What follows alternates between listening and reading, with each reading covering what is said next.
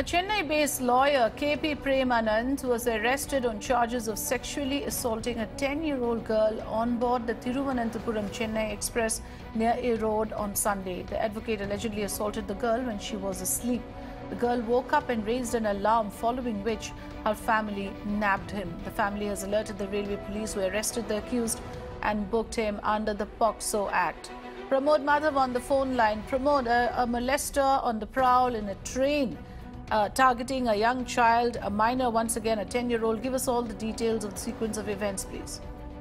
Well, apparently the accused has entered a train that was leaving from A Road to Coimbatore at around 1 a.m. in the night, and he was entered the train coach with an open ticket. Now, the mother claims that the child was sleeping on the middle berth. Her father was sleeping on the upper berth. Her mother and the brother was sleeping on the lower berth, and apparently they heard some kind of moaning noise, and suddenly they heard the child yell and cry out, and that's when everybody woke up. Everybody woke up to find this guy was standing next to the girl, and then only the girl has put out this audio that this particular person was touching her inappropriately, and he was trying to close her mouth. When identified, this person, as per the mother's words, claims that this person already has, kind of threatened the family, stating that he knows various BJP and RSS leaders, and apparently he has even contested from the BJP party in 2006.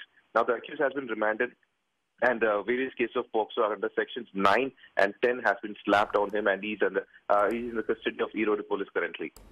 All right. Thanks for joining us, Pramod, with the latest information on this.